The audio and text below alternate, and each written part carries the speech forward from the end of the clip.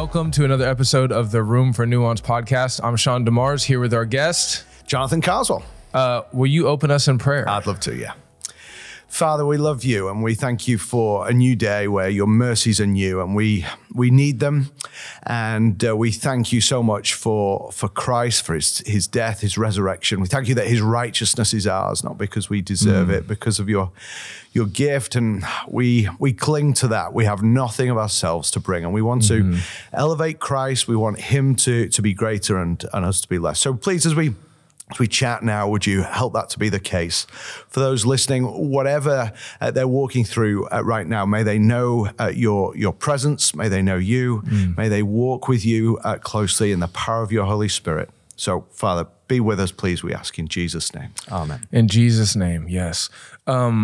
Luke, we're probably going to have to do like an AI translator thing for these videos. I don't know that any of our viewers are going to be able to understand me. Yeah. Yeah, that's normal. Throw another dingo on the barbie, eh? That's a different country, but I'll let you off. You're from South Africa? No. South Africa. No, I'm from England. England? Yes, I'm sort of Downton Abbey. Oh. Okay, what is the difference between, we're getting to the important issues quickly. Straight up, yeah. What's the difference between England and Britain? Oh, right. So, yeah, it's a bit confusing because there's Great Britain, which we add Northern Ireland. So Great Britain is the Scotland, England, and Wales. Okay. And then we add Northern Ireland. And then England is the country England. The country, yeah. And then we have the United Kingdom, which is... I think that's England, Northern Ireland, Wales, Scotland, all together. It's a bit confusing. Yeah. Basically, we used to own everybody. You really did. And then I've slowly sold you off or had to let you go. Yeah. So that's the way it goes. Yeah, you guys are really on the decline, aren't you? Yeah, we're getting smaller and smaller. Yeah. Yeah. So. Now, little interesting factoid about me is that I can do an English accent. Yes. For any part of England, right? Right. So, like Cockney, right? You know, like hello, governor, right? Like I can do that, right? But name another place in England, and I can. Okay. What about Geordie, Newcastle? That's an obvious one, but I'll do it anyways. Now, you got to have a refined ear for this, yes, to hear the subtle. Hello, governor. You see how I can. Wow. Yeah. It's almost like you are a Geordie. And you just switch like that. Yeah. I won't do the rest. No, I mean, we can keep going. I trust you. Yeah. So what part of the UK are you from? Well, you'll know because you'll be able to speak it. Obviously. A place called Leeds. So it's in the north of England. Yeah. If people follow soccer, then I follow that lead. Yeah. Terrible. So in the north of England, it's halfway between Edinburgh and London. Okay. So right in the middle, basically. Okay. Yeah. At Manchester United or I'm Arsenal? a Liverpool fan, actually. You're a what? I'm a Liverpool fan. Okay. Yeah. Is that good or bad? Well, it's good now. They're top of the league. So, yeah. Probably not by the time this airs, but yeah, we are at the moment. And are you a hooligan? No. Okay. Were you before you got saved? No. Okay. I'm a gentle guy. No. No. I just would quietly sit in the stands. Yeah. You sort of passive aggressively root against the other team. Yeah. Just squint my eyes and go boo. Yes. Accidentally spill some tea on the opposing. That's right. Okay. Now we're like deep into this episode. Nobody knows who you are. Not a clue. If they're still listening. If they're still listening, you started the website 10 of those, right? Yeah, it's literally the number 10 of those.com. All the letters, 10 of those.com, yeah. And what, you sell like cheap Chinese merchandise? What? A bit like that. No. Okay. So I was a youth pastor in Northern Ireland and began just as a hobby and picking out some books that I knew and loved, buying them 1,000 at a time and then selling them in tens. And it was just a hobby. It was a sort of side thing to do at a weekend. Did you make money off of that? No, certainly days. No, I probably lost a lot actually. But the drive behind it was there are loads of books out there. Yeah. How do you know what's good? How do you know what's bad? How do you know what's going to actually do you some spiritual harm? So what I wanted to do was pick off books that I knew and loved, knew that they held to the Bible, and just get them out in a big way. The initial thing that I was trying to do in a in a non-Mark Driscoll way was to influence the sales charts. It wasn't my own book that I was doing it with, but what I wanted to do was get in a lot of good stuff, sell it, and see good stuff go higher up the publishing chart, so that publishers then thought, hey, we should be doing more stuff that holds the Bible by this author or that topic, etc. Now, wait, real quick. You said the non-Mark Driscoll way because Mark Driscoll would buy 10,000, Mars Hill would buy 10,000 copies of whatever new book he published, so that it would, they'd cook the numbers basically to make it a bestseller, because it's then self-fulfilling. A bestseller continues to sell, and etc. So you said, okay, that's really carnal, but here's a non-carnal way to do that. This was just a legitimate way of how can I get it out in volume, and the way that happened really was by negotiating big discounts, but then also passing it on. Okay. And, you know, my frustration with the bookstores at the time was, one, they were selling a lot of stuff that would do people harm. Yeah. But it was all fully, you know, it was full price, nothing discounted. If you bought more, you'd still pay full price. Yeah. And you're talking about brick and mortar bookstores. Yeah. So this was 2008 when there were some around. Yeah. Yeah, that's right. Yeah. And so, sold in 10s, and you had to buy 10 at the time. That's where the name came from, 10 of those. We didn't have a website or anything. It was all done by email at this point, just emailing out deals. Did you have like a newsletter? How do people know to reach out to you? This was before kind of data protection type thing. So I would just borrow people's email lists and say, look, pass this on wherever you can. Huh? Yeah. And you could at that point. Yeah. And just say, look, spread the word. So it's word of mouth. Yeah, totally. Yeah. And so, I mean, like, are we talking like 10 people would hit you up a week, 50 people? So I bought 3 books by a guy called Vaughan Roberts. So some people might know his book, God's Big Picture. So good. 3 others of his. I bought 1,000 of each, which was all the publisher had at the time. Okay. Bought them for 99p, which in today's sort of dollar is about 125. And I sold them for the equivalent of $2.50, so £2. Wow. But you had to buy 10. That included your shipping. Yeah. But I knew by the end of the month, Amex would be needing the bill to be paid on my credit card. So I just knew I had to sell them all by that time, or at least half of them to cover the bill. And they were gone in a week. Oh, wow. Now, does Vaughan make any money? Like, for example, did he make money off of that? Yeah. So when a publisher sells to a retailer like us, an author will get a percentage of that sale price. So it actually doesn't matter what I'm selling them for, whether I sell them for $10 or $1. Yeah. He's already made a percentage from his royalty of what they've sold it to me for. So you were teaming up with Vaughan Roberts to make him rich? Kind of, no. No, in fact, at our prices, they're probably not making anything at all. But, wait, hold on. That sounds like you're saying opposite things. I asked you, did he make money? And you said yes. And then you said, well, he didn't make money. That's just British jokes, you see. We go along with you and then change, switch. All right, I'm tracking now. Vaughan made no money with what we sell it for. So at that price, let's say he gets 10%. We were buying them at 99p. So yeah, he's going to get 9p, which is like nothing. 12 cents. Yeah. Okay. So, but he doesn't care. He's just happy that he wants to get it out, written, and that's what our passion was. These books were sat in a warehouse. They're good stuff. Yeah. Suddenly, 1,000 copies went in a week when they were trying to sell them off because they couldn't sell them. And we, especially in the early days, we got a lot of crit of, oh, you're shutting down bookstores and all this. Oh. We are getting books out, and there's a challenge, there's a shift of bricks and mortar moving to online. There's no doubt about that. Yeah. I didn't cause that. There's a guy called Jeff who caused that. And so we were just pivoting with the purpose of seeking to get as many books out as possible, but not just any books that would point people to Jesus. Yeah. And how... who are the people that are reaching out to you? Are they pastors? Are they individuals? Yeah. So in the early days, it was pastors who were like buying for a small group or a student group or wanting to. It wasn't happening so much at the time of kind of getting the whole church family reading together because everything was sold at full price. And so that really wasn't possible. Yeah. Suddenly, books were being sold at a price where, we could bring in 50 and get a whole church reading together. So it was pastors to start with. And then it kind of snowballed. So people would say, well, you've got these 3 from Vaughan, but can you get his other? Now, the other then was from a different publisher. So that then opened the door for me to go to a different publisher to say, hey, I've just bought and sold 1,000 of his titles from this publisher. Could I do the same with you? And they'd say, well, sure, we could do this discount.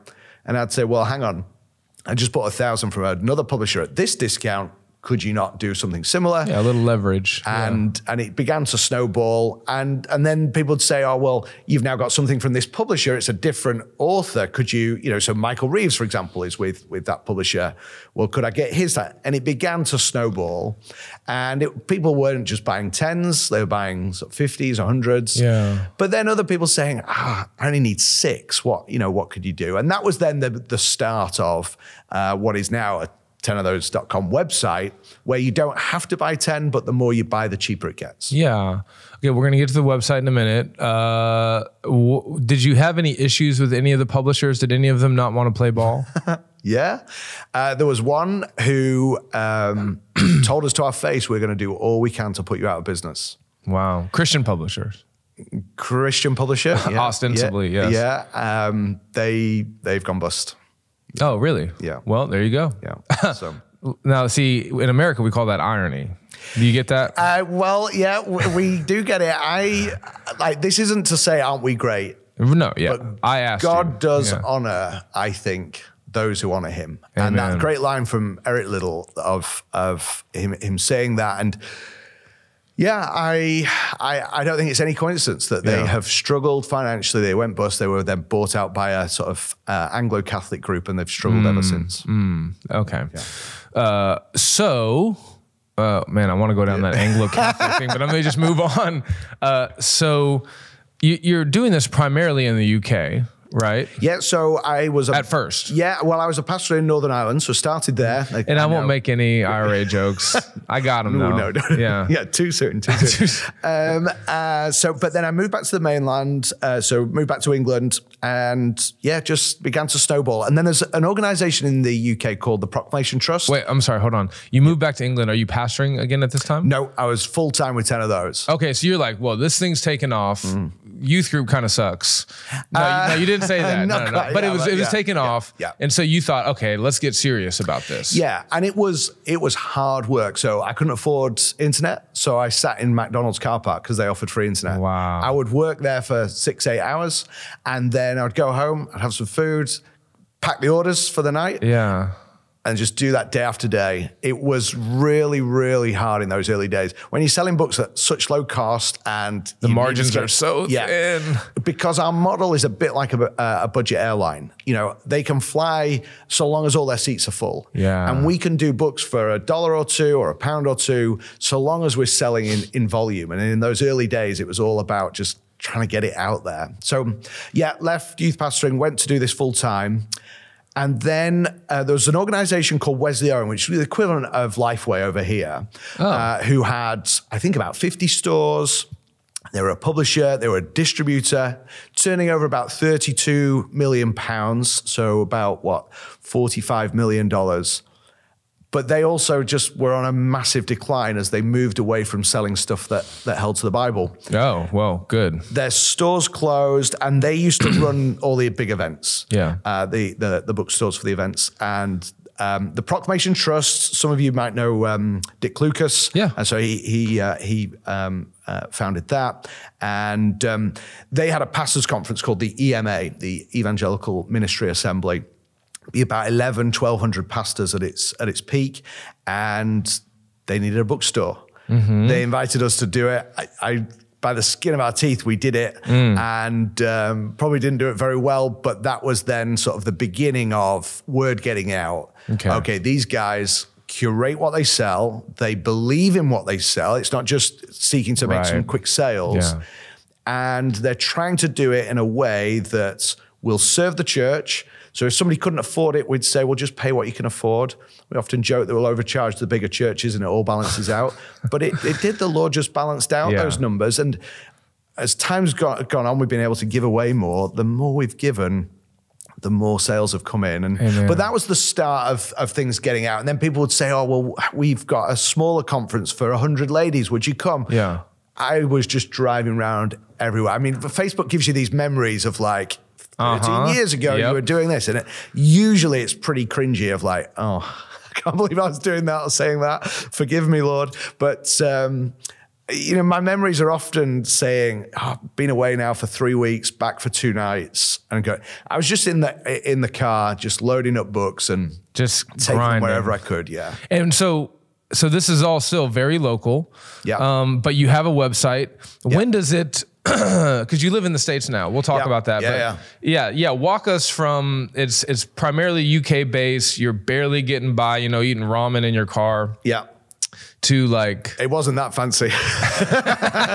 Eating cold cheeseburgers, but there you go. So, well, that the EMA kind of helps with getting events in place, and then when that publisher, who was the main UK it was IVP in the UK, when they said what they said about seeking to put us out of business, we looked at it and thought, okay. They absolutely could have done that if they'd said we're going to stop supplying you, but I don't think they had the nerve to do that. If they did it, they probably could have done that. But anyway, it could have put us out of business. But at that point, we thought, okay, we should probably start developing some of our own product so that we can control what product's coming in, so there isn't a sort of a blockage of something. And so we were looking at things that were missing. And it's funny, like I'm in this job, but I'm dyslexic. So I find reading really hard work. Oh, man. It's just a killer. If I read a book once, I think I'm doing well. If I read it more than once, it means I forgot I read it in the first place. Right. But so I started doing small books. So 48-page stuff that we could sell for £1 and get out in a big way. Missionary biography and evangelism, because I saw those three things weren't being done by other publishers. There weren't short books at low cost. There weren't missionary biographies. The only ones you'd really get were places like Banner of Truth did some. There was a group called Authentic Media in the UK who did some, but they were always of kind of people from an era before who are dead, which is fine, I get that, but we also needed some contemporary missions biographies. We began doing that. And then, and this is still the case in the US, there weren't publishers producing evangelistic material. So you look in the US for publishers, not one of them has a department that is committed to regularly publishing evangelistic books for non-Christians. Interesting. Not one. So you have to go to Australia for Matthias Media, or the UK for the Good Book Company or ourselves. No one in the States is doing it publishing-wise. And I've challenged publishers to tithe their publishing and give 10% of their publishing to evangelistic stuff. Nobody's yet done it. But the gauntlet has been dropped, though. It has. And now they've heard it on this podcast, there'll be no stopping them. But no, so that started our publishing. And I heard a sermon by a guy you might have heard of called Tim Keller, and it was just to change my Christian life.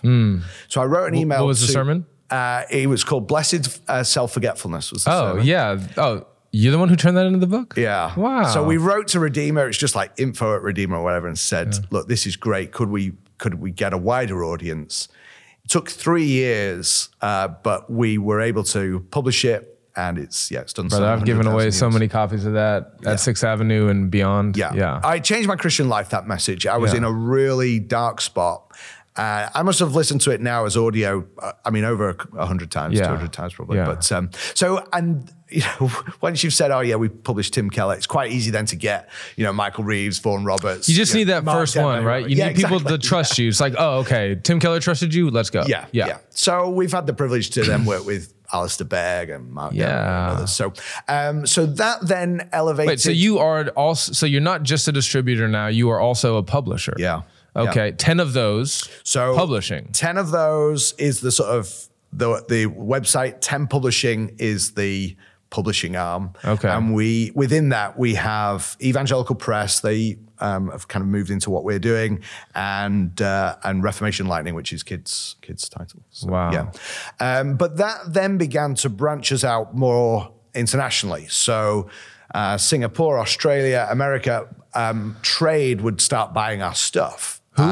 So bookshops. Okay. And so we then began to see, our stuff is going overseas. And it was Crossway and guys at Crossway who were saying, look, you need to bring the model of your book selling to the US. And we were unsure for probably 3 or 4 years, we've seen people come to the US on a sort of a dream mission of this is going to kind of blow up, and it's sunk them. So that was one caution. Yeah. The US is well resourced with people and Christians and money. You kind of had your niche market there in the UK. Yeah. Coming to the US where everything's flooded. Yeah. And so we were hesitant, and I'm a Brit. I was born a Brit, you know, it's like, there's a huge mission field in the UK. So where I grew up in Leeds, church attendance, not Christian church attendance, and this is anything from sort of Roman Catholic to hyper-charismatic, 0.01% attend church. That is equal to Japan. Yeah. It's post-Christian for real. No doubt. Yeah. And so why go to the States? And I think some of my family and friends feel, you know, why are you there? But our burden is to see the whole church family reading good stuff. So not just the ministers, because I think ministers are. You know, there's plenty of places ministers can get books. Yeah, right. But the whole church family, the dyslexic young Christian like I was, how are they going to start reading? Yeah. And we want to help with that. But there are millions of people who are going to hell who don't know about Jesus. Maybe a book that points them to him might just change their life. Yeah. Well, I'd love to be involved in helping mobilize churches think evangelistically with literature. And America has churches. It doesn't really have evangelistic literature. Amen. So if we can bring that plus a means of getting it out to say, look, it's $1, it's $1.50. Blow this up, get your whole town a book and visit them, distribute it. Yeah. That's what we're trying to do. And that's why we came. That was our big passion. And one slight byproduct is that without really realizing it, Americans are subsidizing missions overseas. Praise God. By the prices that they're willing to pay here. So a quick story, if I may. So in France, there's an agreement where a publisher publishes a book and sets a retail price. Everybody must sell it at that price. So let's take John Stott, The Cross of Christ. Let's say that's published in French and the retailer sets a retail price of 40 euros. Okay. Everyone has to sell it at 40 euros. It's law? Yeah. Okay. And it's self-fulfilling because there aren't many Christians in France. So you print 500. 500 costs a lot. Price goes up. Price is high. Not many people are going to afford it, going to buy it. Sales aren't great. So what we're wanting to do and beginning to do, we've done it with now 2 books, is take funds from the US business and pay for French books to be translated and published, but with a retail price of €1 or 2. Wow. And then everybody has to sell it for €1 or 2. Yeah. And now it's that price. You sell 3,000, 4,000. And because you sell 3,000 or 4,000, you can print it for 50 cents or whatever. Yeah. And so that's what we're seeking to do as a byproduct. Americans are funding mission without perhaps even realizing it. Oh, praise God. That's amazing. And how has business gone since you've gotten to the U.S.? So we arrived in the U.S. the August before COVID. Right. And trying to do a startup, get the word out, do events, travel the US, which is... Where are you guys located, by the way? I'm in Chicago. Our warehouse is in Louisville. So it's just down the road from here where we're recording. But just trying to get the word out, going around to events. Similar story to the UK, though, because where Wesleyan was on the decline and closing stores, that's what happened with Lifeway, who were providing TGC, Getty Sing, T4G, Cross. And so they withdrew, and we were able to hire a guy from Lifeway who knew Matt Schmucker and others, and was trusted. And so we were then approached, hey, would you step in and do these bookstores? Yeah. Which was just unbelievable. You know, our intention was never to replace what Lifeway were doing, but they were removed from the game and the Lord provided this opening. So you're thinking it's happening. Yeah.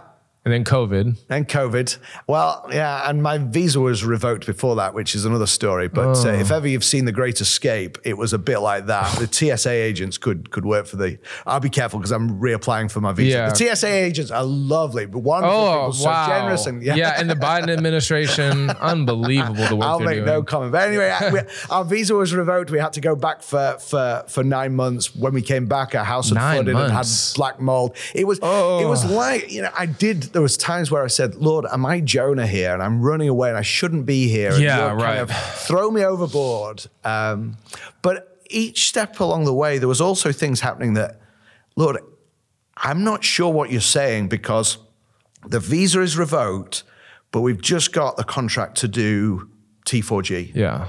Like, which is it? What do you want us to prosper or do you want us to be back where? And it's just been amazing how things have happened. But then COVID hit and it's like, what are we going to do? T4G is not going to happen. They then switched to move online so long as they could keep the registration, but then they'd send out the free books. Yeah. Everyone said yes, pretty much everyone. T4G then said, would you guys send out the books on our behalf? Well, that kept us going. It kept the lights on for another couple of weeks. Yeah. And then they did an online bookstore for the online T4G. Yeah. And I don't think you mind me saying this, but there's a kind of clause in the contract that we gave a percentage of the money from web sales to T4G, but it was tiny compared to what we do as a physical thing because people buy at the physical store rather than online at those things. But then everywhere went online. Well, financially, that kept us going. Wow. But then T4G say they're going to stop. And so it felt like 2 steps forward, maybe two back, 3 back. I don't know. But God has just been unbelievably kind. And in our visa application to start with, we had to give a 5-year plan with our figures for the 5 years. We've just hit the 5th year with $500, within $500 of what we said. Wow. And, you put your numbers on, you pick the numbers for the visa application, you think, I hope we do it. This is kind of, and God's just provided. It's been unreal. Yeah. Well, there are at least dozens of people who are going to watch this interview and go on 10 of those. And they might not have got this far with me, though. They might have switched off 10 minutes ago. No, this is a blast. Maybe they haven't understood everything you've been saying. But we'll write it down and mail it to you. So So you guys do CROSScon. Yep. And what other conferences are you working? So the Gospel Coalition, we do all their conferences, regional and national, women's, the Getty conferences and their tours, Acts 29, Missio Nexus. We do, I think this last year we did 107 conferences in the US. Goodness. Do you have to be at all of those? Not me personally, but you got to be at the biggest ones though, right? Where there's a podcast to come to, I'll come. Brother. And so in the UK, we do about 300 a year. Oh. Now this is anything from, because we do big conferences like this, but 300 people or more in the US or 100 people or more in the UK because you can get around easier. But it's also church services. So we'll go on a Sunday morning, we'll provide a pop-up bookstore, we'll make some recommendations, not in a sort of secondhand car sales commercial way, but just we passionately believe in the quality of these books. Yeah. They're in the lobby area, they're all discounted. If you can't afford it, take it so long as you promise to read it. And we do a lot of those. So Sunday-based Sunday, we're out doing those. But women's retreats, men's conferences, Pillar Network, all sorts of whatever, places. You're showing up, or somebody from 10 of those is showing up and doing things. So we're growing a team and building and So in the foyer that used to be our building at 6th Avenue, we had a church fire on Monday. Oh, wow. Yeah. A church on fire, I won't make the joke, but go on. Yeah, right. But it writes itself. Yep. Actually, hold off on that. We had a pretty significant prayer service the weekend before, prayer of lament. I think it was really powerful. And there's a lot of different ways you could look at a church fire. Maybe the Lord is disciplining us, whatever. But one of the things I've been thinking about is spiritual warfare. And so have you interpreted all those things that was happening, all those things that were happening to you guys as like Satan does not want this to happen? Because everything you're describing to me sounds like something Satan would not want to happen. It seems really incredible, really powerful, really useful. Have you thought about that angle? I have. What I want to hold very loosely is the work we do. It's the Lord's work. It's for his glory. He has given me an opportunity to serve in this way, of which I am deeply, deeply grateful. And that may end one day. It may carry on without me. It may just stop. And so I want to hold what we're doing lightly, but we take what we're doing very seriously, if that makes sense. It does. We want to see people fall in love with Jesus. If they have never done that, we're desperate that people would come to know him. If they know him, we want them to grow in their love for him. So that is a serious business. I don't want to mess about with that. I'm fallible. Our team get things wrong. All our authors, they're fallible too. But we do want to be as closely as we can holding to Scripture, and that is a serious business. We can be killing people with what we're putting out, spiritually speaking. Yeah, eternally. So it's serious. Because it's serious, the devil will want to lie and distract and destroy what we're doing, not because we're significant, but the message is significant. Yeah. And so, take the black mold in the house. I don't think the Lord wanted that to happen, but I know the Lord uses those things. Yeah.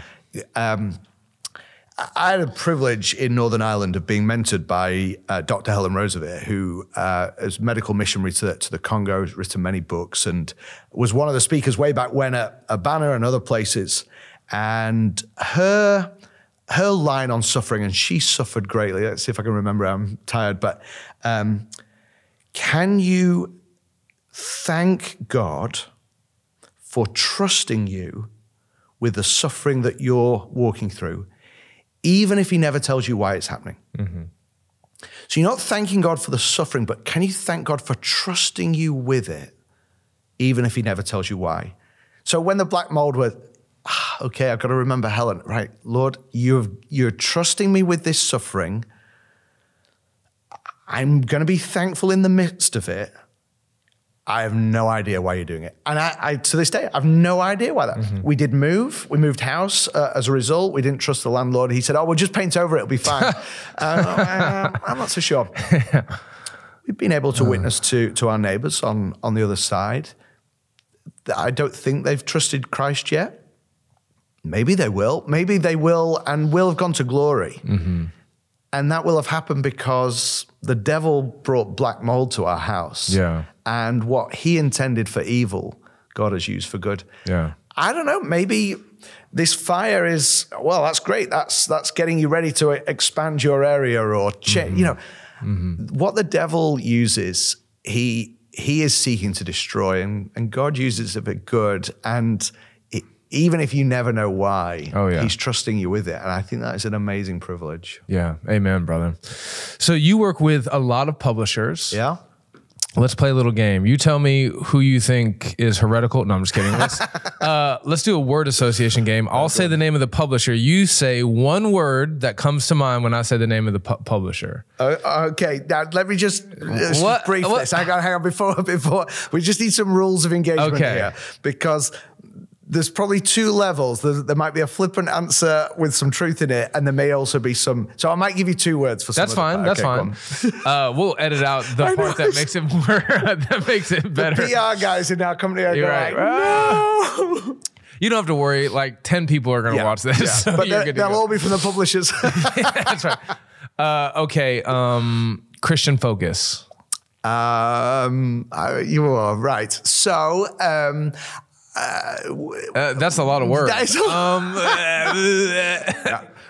Let me just say at the start, okay, we work with all of these very closely. That we class them as partners. Okay.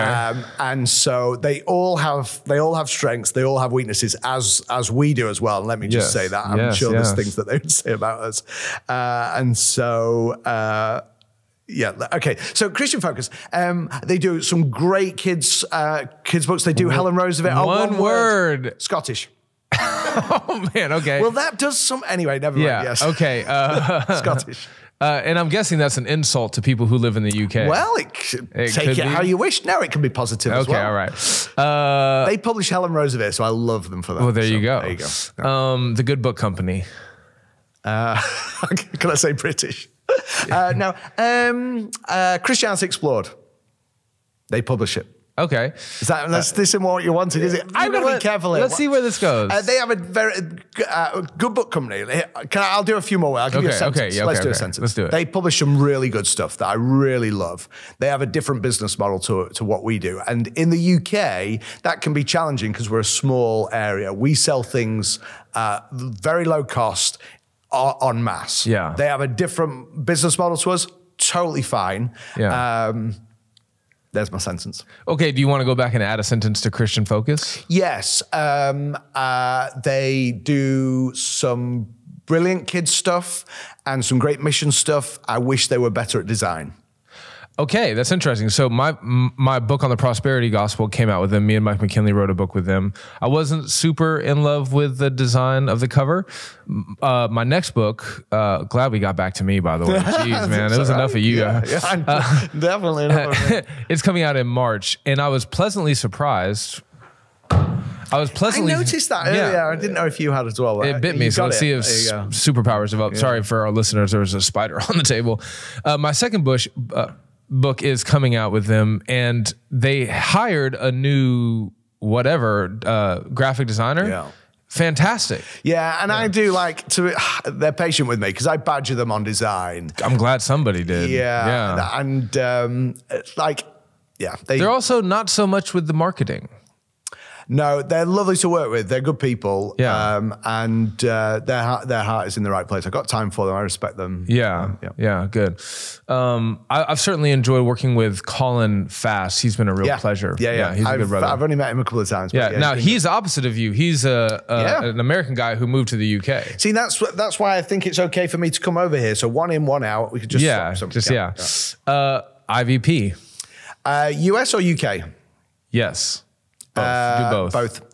Well, UK, fantastic heritage. They publish some really excellent stuff. The old BSTs, Alec Mateer was series editor for the Old Testament, John Stott for the New Testament. They do John Stott stuff, New Bible Commentary. They've got some fantastic stuff in their backlist. Right. IVP US, they've got some good stuff, but I wouldn't trust them. Yeah. Because they've got some stuff they shouldn't publish. Yeah. And that is worse, actually. I'd rather, if you're going to publish stuff that is kind of drifting away from the Bible, just do that. When you do a bit of both, it's really confusing because people think they can trust you and they're deceived. Okay, let's pause and let me take that and run with it. When I was a brand new Christian, I was deep in the prosperity gospel. When I was coming out of the prosperity gospel, I saw a John Piper sermon that was kind of the beginning of the end. And so I, bought a John Piper book, and he quotes R.C. Sproul, and then I buy an R.C. Sproul book. So then my wife and I would go to bookstores, used bookstores, and the way that we would look for books is by name and by publisher, right? You start to learn these are the publishers. You see a Crossway book, you're like, oh, it's $2, it's from Crossway, I'm gonna buy it. Yeah. Okay. Let's say some of our readers are doing that. Who are some publishers that you say, I just don't know if you should trust them? And I guess this would be asking you, who do you not work with? It's a really, really important question. And I will answer it. What I will say to start with, though, is what I said a few minutes ago of, we are all fallible. So we must remember that. Dr. Helen Roosevelt, just treasure her deeply. She was a sinner who needed to be saved. And that is true for all of these publishing houses. They are run by sinners who get things wrong. And the moment we elevate people to, I just love everything they do, that's really dangerous. Right. So I just Crossway is not batting 1,000. They're great. Yeah. But even they make mistakes. They make mistakes because they need a savior too, as I do. So let's remember that. There are some publishers that we work with because they've got some good stuff there, and that's what's difficult. So, but the ones where I have a warning light, so Zondervan, Thomas Nelson, they are owned by Rupert Murdoch. So he is not passionately bothered about your spiritual health. And so you've got to watch that, though there's good people in them and they publish some great stuff. Usually it's like divisions within those big publishing houses, right? If you get the right person working this division, it'll be good. That's right. So like D.A. Carson, Sally Lloyd-Jones with Zondervan, but they also just publish some, Rob Bell. Also with, so you got to watch. So you got to watch IVP, I'm afraid, US and now UK. I worry about Authentic Media. They're not massively over here, but they do some stuff with Chosen and Passion Translation. Who else? I mean, put it a different way. Who are people that we trust, that we work with closely? Let's do that. It doesn't mean that they get everything right. But Crossway are up there, Banner of Truth. I think Baker do a lot of good stuff. There's some divisions that like Baker Academic does some wonky stuff. Yeah, they do. And Revel, they do some stuff. But there's some also really good stuff in there. New Growth Press, Good Book Company, Christian Focus, P&R. So these are, and I'll have missed some out, but they're publishers that we work with very, very closely. It doesn't mean we take everything that they sell. Sure. But that also doesn't mean that if we don't sell it, it's no good. It just means we're seeking to curate a range that is trustworthy. So, Amber, can you see if my book is on the 10 of those websites? No, I'm serious. I want to know. He doesn't know. He doesn't know. I bet you he wouldn't know. Let's find out. I wrote a book on the prosperity gospel that is meant, it's designed right up your alley. It's meant to be a book that you can give to someone who is actually in the prosperity gospel, and it won't be such a punch in the face on the first page that maybe they'll read it all the way through. Was it CFP? Huh? Was it CFP, Christian Focus? Yes. Yeah. Maybe we do. Let's see. I don't know. Hey, listen, I'm willing to get awkward. If not, we'll get. Okay. Send us a sample copy. That's the other thing you see. If it's on there, let's go. Okay. Come on. It's discounted. It's discounted from $12.99 to $11. Wow, not much of a discount. Well, $1 shipping. Even to the Californians. Yeah, I know. So. Look at a guy. Okay. We can go another hour. And then you do the 9 Mark Church questions booklets, right? Are they on that site? No, so like we sell them. Yeah, Crossway publish them. Yeah, but we sell. Oh yeah, we sell them. Yeah, okay. I think I bought like maybe 150 of those, the different ones with the little cardboard box cutout thing. That's what I was going earlier. It was set up in our foyer, and I got them from you guys because it was just the best deal in town. Yeah.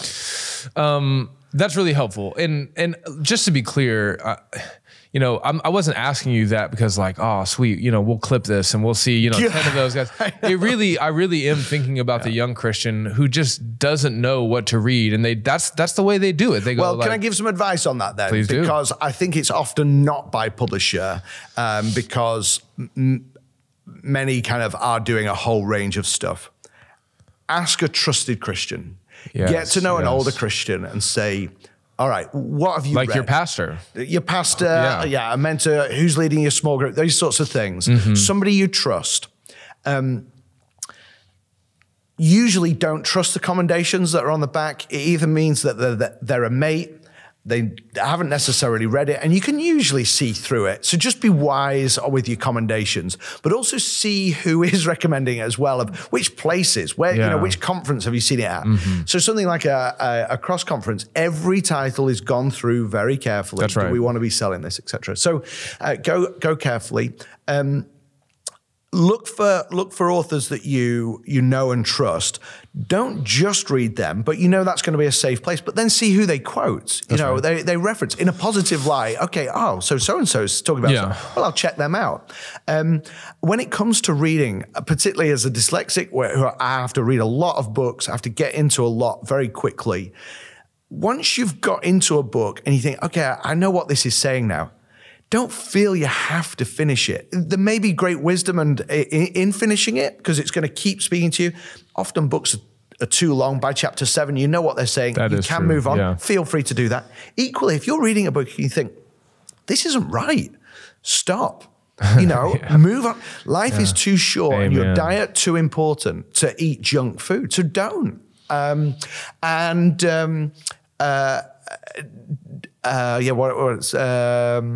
eat junk food. Yeah. And can't remember what I was going to say next, but just be careful. It is your diet, and what goes in is what's going to come out. Yeah. The other thing, it is important as you grow as a Christian to not just kind of read from your safe, okay, this is my tribe, I'm going to read from my tribe. Sure. It can be good to critically read those that perhaps have a different viewpoint, or maybe aren't speaking truth, so that you know how to speak truth into that. But be careful, because the devil will love to sort of twist and spoil. An example of that, there's a guy named Hartmut Rosa. He's a critical theorist from Germany. I'm the anti-critical theory guy. But he wrote this book on the uncontrollability of the world, and it was fantastic. And towards the end, he really tips his hand to his Marxist worldview, Freudian, Marxist, all that. And it was funny, the more he did that, the more he just like solidified my confidence in the gospel, because I agreed with all of the arguments he was making. And then when he showed me the foundation for those arguments, I saw how utterly inconsistent they were. Yeah. And I was just like, oh, if he would just read Genesis 1, you know, but you have to be careful. You have to make sure that you're ready for that, that you've sharpened your skills of discernment, that you've been well discipled, you're in a healthy church community.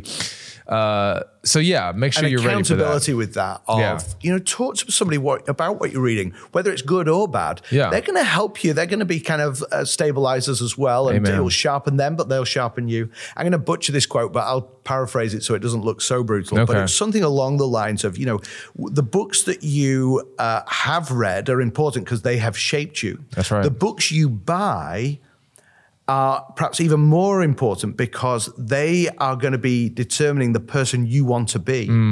So as you look back at your shelf, they will have shaped you.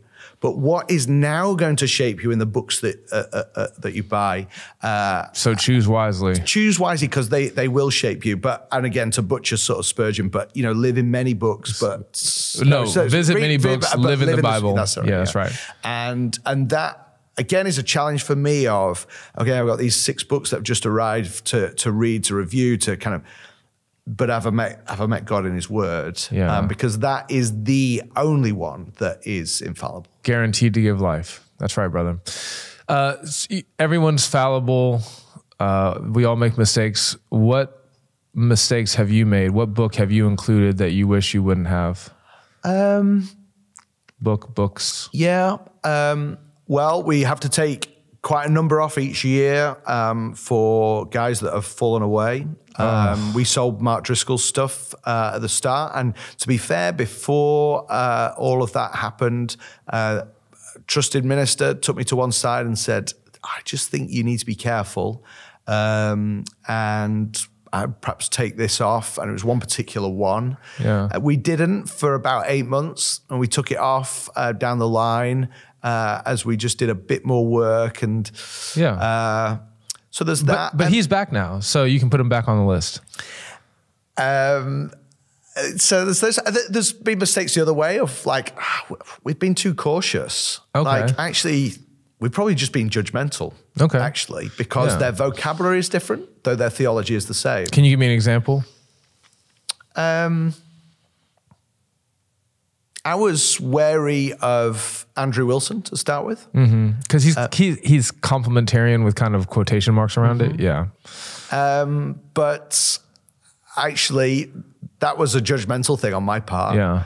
And somebody gave me a book of his. I've read it 4 times now. It's had 4 times? Yeah. Wow. So it's called Incomparable. He goes through 60 characteristics of God. Yeah. Each one's 4 pages long.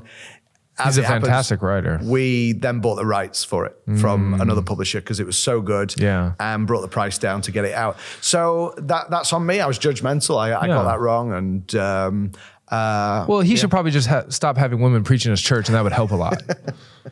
I'll let you raise that with him. But, so yeah, we get it wrong both ways in that sense. I'd rather be more cautious though. Yeah. I don't think I can't recall one that we've taken off because, we shouldn't have taken put that on. Less to do with the content, more to do with the authors. Lifestyle, which is a difficult one. I mean, I said no to one recently because the guy's lifestyle on Twitter is just not becoming of a Christian author, I don't think. And do you think that book would have sold well? You would have made money off of it? I mean, there's plenty of those that would have done. So there's a guy, when we first started, there was a guy called Steve Chalk in the UK who wrote The Lost Message of Jesus, which was a denial of penal substitutionary atonement, which then N.T. Wright endorsed. Come on, N.T. Wright. Every time I try to root for you, buddy, you go and do another dumb thing. So if you know the book, Pierced for Our Transgressions, which Mike Ovey, so that book was written in response to Steve Chalk. Well, I think it's called It As Well now, right? No, I'm thinking of the Michael Lawrence, Mark Dever book. No, Sorry. Pierced for Our Transgressions, I think it's Crossway in the US, it's IVP UK in the UK. Okay. We'd have made tens of thousands from Steve Chalk, and that was a book that everybody wanted, and we were just starting out. Hey, chalk it up as a loss. You know what I'm saying? Look at that. Right? I think people will have laughed at that. I think so we too, dude. did at least. So, but we have this phrase, we are in business to do ministry. Amen. The purpose must be the ministry. Yeah. But we do have to make the business work, otherwise there won't be a ministry that's being paid for. So we have to balance those two things out. We have to make some business choices there of, this book was okay, sound, and it's popular. It's not one that has stirred my heart, and I'm passionately behind it in that sense. But then equally, that's fine because not all books are written just for me and my sort of type. So, but how do you sort through them all? I mean, I'm sure these days you're bombarded. You can't read every book that comes to the door. We are sent 500 new books every month. Wow. To add on, and that doesn't include speaking of which, I have a book I want to say. It can be 499. So there's a team that work on it. We use reviewers. So people like a Tim Challies. If he's saying this is the best book I've read this year, we're going to sit up and listen. But also local pastors, we get to know. So like my pastor at church, I know that he's a big reader. Which pastor? Which called church? Eric Channing. He's Hope Fellowship in Lombard. Shout out to Eric. Yeah, there he is. And if he says, "Oh, this book is just dynamite, you should get it," added. Well, great, because he's a trusted guy. But again, let's be careful. He gets things wrong just as I do. And so if he's saying it's from such and such a publisher, I'm thinking, really? They're doing good stuff now. I'll perhaps say, well, look, I'll get a review copy. I'll take a look and and it's not always about sound or unsound. There are plenty of sound books that are just dull and deadly. Oh, brother, you are not lying. I don't want to be selling those because they're going to put somebody off reading something that's great and well written and got a good cover and these sorts of things. So we pick on content, we pick on accessibility, and we pick on price. So content is king. Does it hold to the Bible? But accessibility, that's everything from, does it have a cover that looks like it's been designed by a 12-year-old in a school project? Accessibility, is it 60,000 words and it really should have been 12? Because that's not going to help. Is it like sometimes it's just a terrible font? I mean, Banner of Truth. Get out of my head. Improving, but and has anybody talked to them about that? Has anybody been like, "Hey, it's old words, but you don't have to use an old font"? They're getting there. I think they're getting there. So Valley of Vision is now readable, and then price. So if there's two books on the same topic that are equal in terms of content and accessibility, and one's $20 and one's $10, I'm always going to go for the $10 one because I can sell twice as many. And I want to get as many seeds out as possible so that some might fall on good soil. Give me the top 5, and maybe you don't have this data in your head, but more or less, top 5 books that you guys have distributed. Well, Gospels. We do millions of Gospels. Sorry, what do you mean by that? Like John's Gospel, Mark's Gospel. Oh, so you just have individual copies. You sell them. Just sell, yeah. Okay. Freedom of Self-Forgetfulness is up there. So Classic. That's 700,000 units of that. There's a book called Guerrilla Christian. Sorry, did you say several or 7? 700,000. Nice. Yeah. Have you understood anything I've said so far? It's been pretty spotty. It's been pretty spotty. There's a book called Grill a Christian. It's not a cookbook. It is. It's 65 questions about God and the Bible that a skeptic often asks. And so we're here at Cross Conference. We're selling them for $1. We just to get that out in a big way. And I'm not sure quite of the numbers, but it's hundreds of thousands. But what other stuff goes well? I mean, Paul Tripp, New Morning Mercies, just obviously. Paul Tripp, that guy can't miss. Speaking of books that are too long. Yes. Which one? Every book he's ever written. Yeah, and he can't miss. I think his last couple haven't been great. But anyway, New Morning Mercies is really good. Yeah. Do you want an exclusive? Yeah. So, an author I love, and not just because he was British, but J.C. Ryle. Oh, just unbelievable. Simplicity in Preaching, Thoughts for Young Men. Yeah. Holiness. What I think he does in a way that very, very few people are able to do.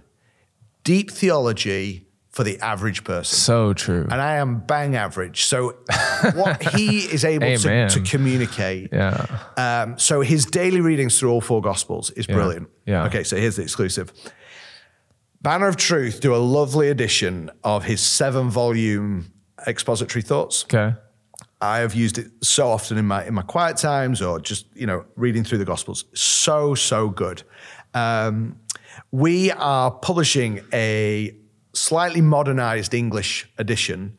So it's not in the AV and these sorts of things. Yeah. Of those 7 volumes, it will still be cloth bound, ribbon marker. We're going to put it in a box set. It will come out in the late summer of 2024. And particularly for students, college students, etc., those people in low income areas, they'll be able to get it for $50 for the entire set of 7 volumes. I think it retails Banner at like $189. Wow. It will have a retail of about $139, but you'll see it basically everywhere for $99 or less. Because I'm passionate that set is on everybody's shelf, not just on their shelf, but digested over the course of their lifetime, because what Ryle does in those 7 volumes is absolutely outstanding. And so watch this space in the summer. Okay, about I'm excited. $60, that's what they'll get. And while we're talking about Ryle, I want to commend Ian Murray's biography, Prepared to Stand Alone. Yeah. Fantastic. Yeah. So good. Yeah. Ryle's Thoughts for Young Men. Oh. Any gent should be reading that. And by gent, you mean? Bloke. And by bloke, you mean? Man. Nice. Yeah. We bought like 15 copies, gave them to anyone under the age of 40. But even then, older guys should read it, find another younger guy. Simplicity in Preaching is a book that, I mean, it'll take you an hour, if that. Yeah. Maybe if you're dyslexic too. Yeah. But weeks. But like, every preacher I know can simplify his preaching. Yeah. And, sorry, we're about to go on a whole J.C. Ryle. Yeah, well, one more on J.C. Ryle. If you haven't spent time talking with the Lord today, read Do You Pray? Oh, it's, I think, 56 pages. Yeah. Like, it's convicting in that it will punch you in the face. Yeah. But with an arm around you at the same time. That's and the best, I love that. Is it upstairs at the bookstore? Yeah. Nice. It's on the $3 table. Okay. I don't know how we do it. I went to go buy a copy of Holiness recently on Amazon. Boo. This is a Christian podcast, is it? What's your language? Right. I'm feeding the beast. I often say about Amazon, we put our profits on the mission field rather than sending our owner to space. So amen, brother. Well, the problem is like, okay, so I want to go order from insert name of Jeff's Christian. place. Someplace. No. Another place. No, like a Christian bookstore. Okay. And it's a nightmare. It's a nightmare to place the order. And listen, at the end of the day, I don't want to feed the beast, but I also don't have like 20 extra minutes to figure out. Totally. I don't want you to bombard me on your email list. Yeah. I can just go to Amazon one click. Anyways, I should probably still not do that. I get that. They are convenient and they've been good for that. I get that. When you say convenient, I noticed you put the wrong emphasis on the wrong syllable. When we used to own you, you used to talk properly. But when we let you go. Listen, here's what we do in America, okay? Let me give you a little education. We take whatever is British and we make it better. Let me lay out my case. We call that butchering it, but never mind. No. So you guys have crumpets, right? Yeah. We turn them into biscuits, right? You ever had biscuits and gravy, sausage, huh? Right? You put grits with it, and that is, I mean, we have concrete. Yeah. You have grits. Grits. We take the Magna Carta, right? Yeah. Boom. U.S. Constitution. You know what I'm talking about? Yeah. Yeah. We take whatever you, I guess, call the English language. Yeah. Boom. We were talking about holiness. Okay. So, you know, holiness has a little bit fallen on hard times recently because of what I think is a streak of antinomianism in the U.S. church. But do you know Mike McKinley? Well, I know who he is. Yeah. Okay. He loves holiness, leads guys through it. He's a customer of ours. There you go. He's church buy from us. Yeah. There you go. Anyways, we were talking about a friend of ours. He had been a member of both of our churches, and he was not a fan. And Mike just goes, "Listen, if you have a problem with J.C. Ryle's holiness, that's your problem."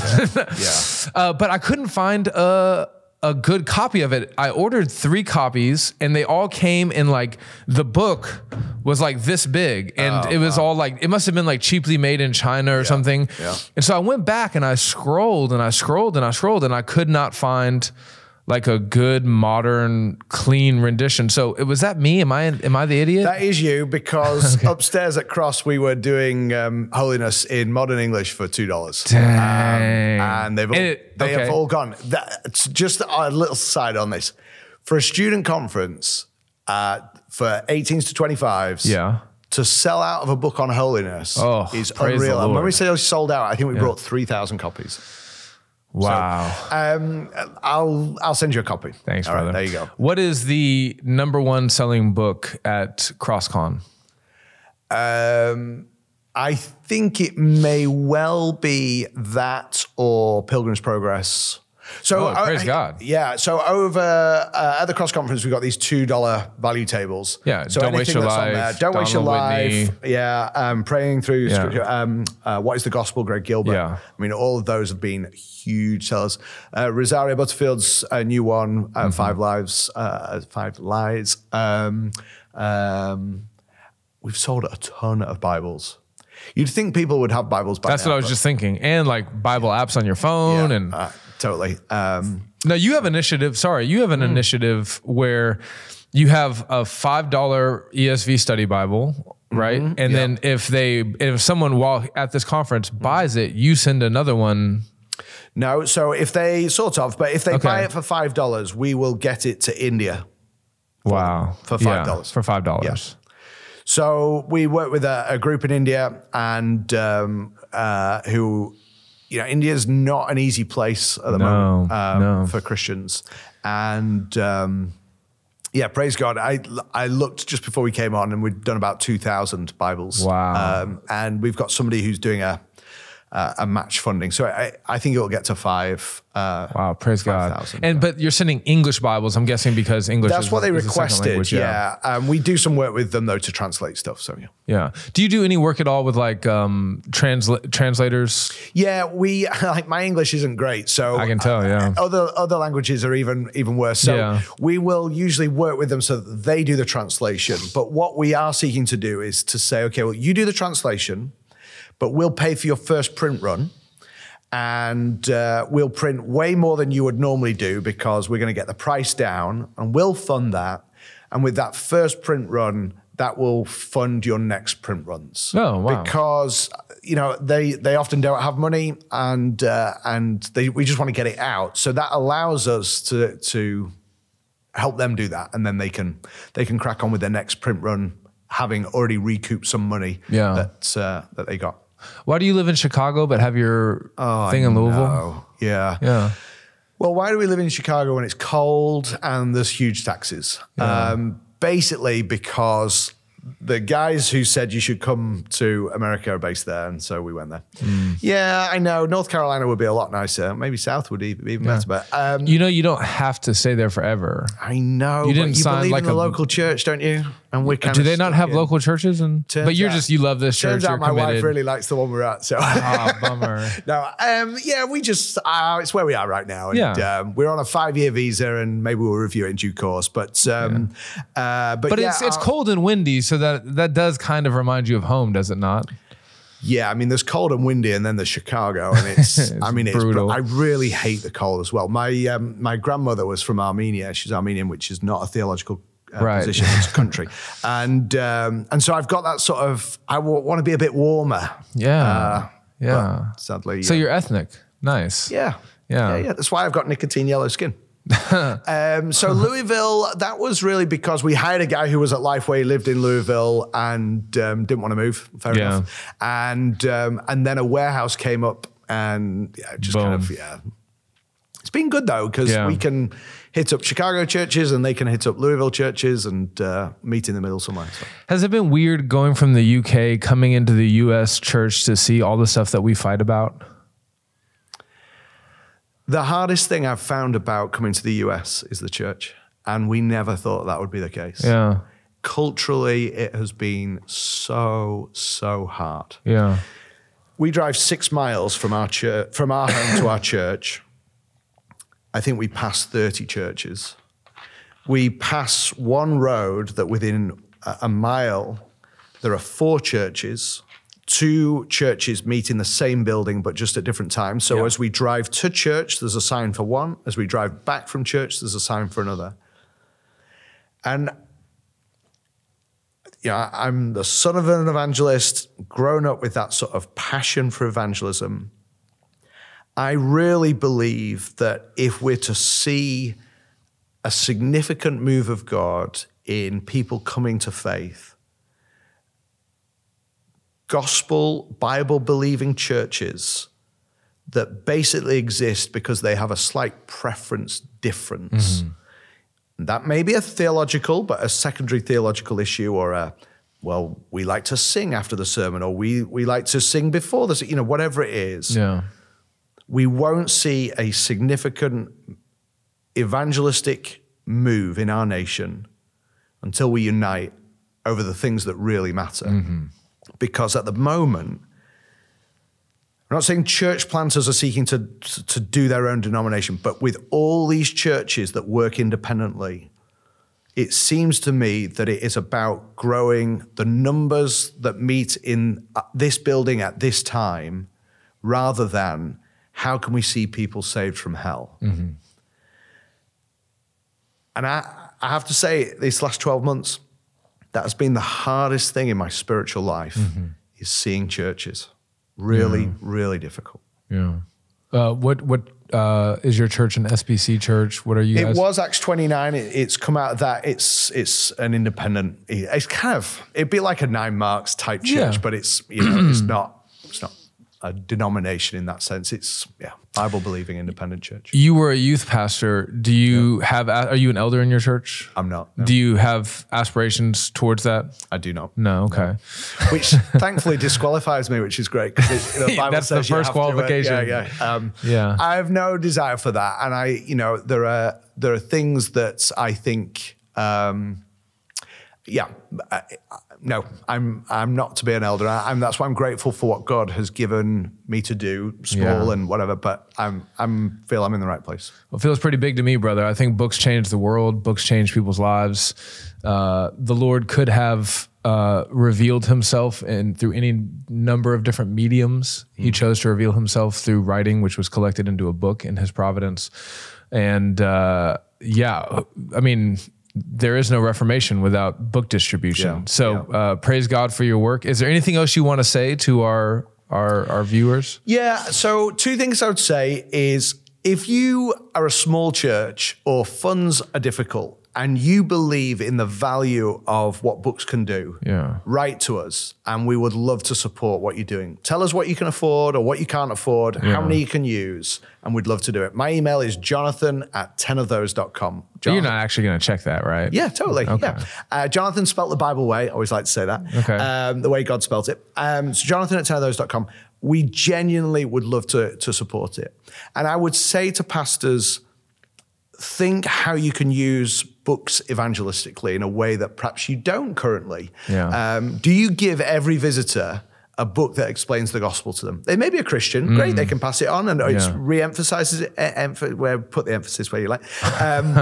Maybe they don't, but you've put a little seed, and we want them to come in and hear the gospel, but give them an opportunity to take the gospel away with them. If you can't afford that, put a tract in, 2 Ways to Live, whatever it is. So use that. And then if I may take the cheeky opportunity, if you're in the States, shop with us. It's only a dollar shipping, no matter how much you buy. And you're basically tithing when you shop with us because the money will go overseas. But if you run an event or you're a church of 300 people or more, invite us. There's no cost for us to come. We'll come and bring a curated bookstore. We'll make some recommendations and we'll get you church reading. For our worship conference... Oh, yeah. There you go. Jonathan@tenofthose.com. That's right. Okay. And my social security. Oh, no, hang on. You don't have one of those, right? Well, no, I've been able to You get do? one. You got one? I do, yeah. Okay, and what is it? So, yeah. But seriously, you've got a nice open foyer now. The fire is kind of going to branch out. But seriously, we want to support churches that, hey, we could do this. We've got 300 women. Could you come to? Yeah, no charge. Just give us 3 minutes to make some recommendations. And it is unbelievable how many books can go out. Amen. Praise God. All right, brother. Well, let me pray and we'll wrap this thing up. Lord, thank you so much for my brother, Jonathan. Thank you for the way that you have equipped him to carry out a ministry like this. Thank you for guiding his hand. Thank you for leading him through dark, scary, turbulent times in the development of this ministry. Lord, thank you for prospering this ministry. Everyone in this room, and certainly who knows how many of our listeners, we've had our lives changed by books, and sometimes not even books, but by just even a sentence within a book. But we wouldn't have heard that sentence if we hadn't picked up the book. So we just thank you so much for everything that you're doing to advance the gospel through books and for raising up faithful brothers and sisters all over the world to get those books out. We pray that you'll bless Jonathan, that you'll bless 10 of those, and that that it will only grow, that translations will be funded, that printing will go well, that distribution will go well, that publishing will go well. Lord, keep them solid in the gospel. So many times money, the love of money, causes publishers to go sideways. We pray that you will keep them in the love of God. And we pray this in Jesus' name. Amen. Amen. Amen.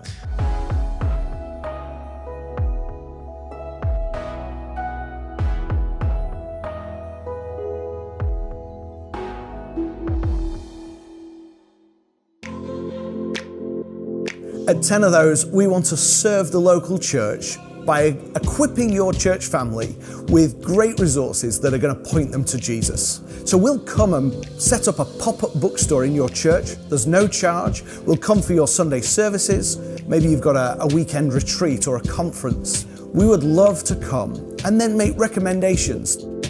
This is one I've read 3 times now. It's called Incomparable by Andrew Wilson, and he goes through 60 characteristics of God. It just wonderfully takes our eyes off the world, off ourselves, and puts them on our Savior.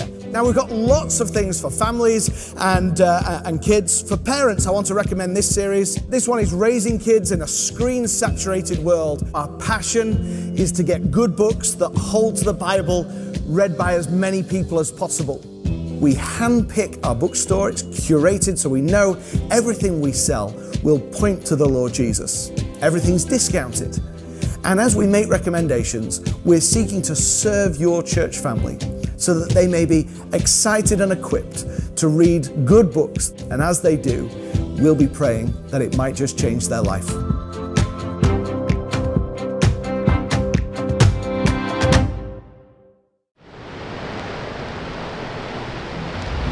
let me record my immovable conviction that this is the noblest service in which any human being can spend or be spent, and that, if God gave me back my life to be lived over again, I would, without one quiver of hesitation, lay it on the altar to Christ, that he might use it as before in similar ministries of love, especially amongst those who have never yet heard the name of Jesus.